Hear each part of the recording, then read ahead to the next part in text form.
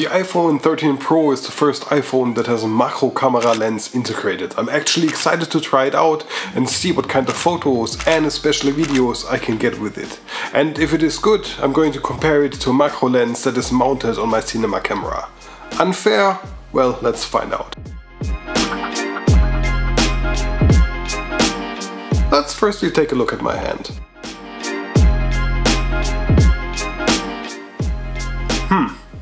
Let's look at that plant.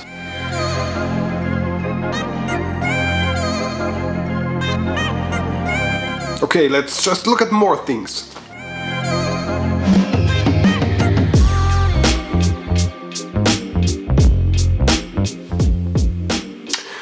I have an idea. Let's try some moving footage.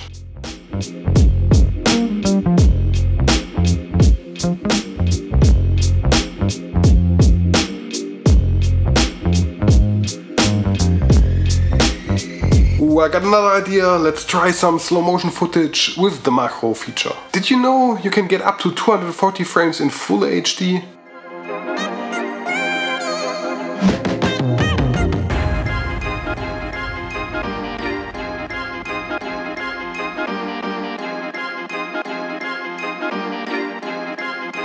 But how is the macro feature comparing with the real macro lens? This right here is the 60mm 2:1 macro lens. Well, it's really nice. Let's make a comparison with it on my cinema camera and the iPhone 13 Pro's macro feature.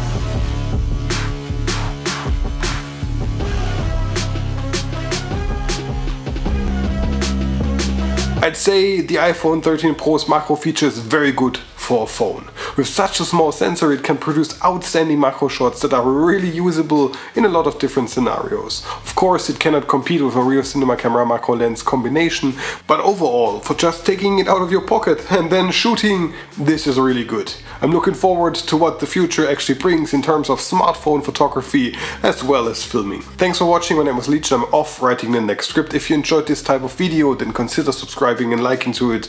Have a great day. We'll see you in the next one, and goodbye.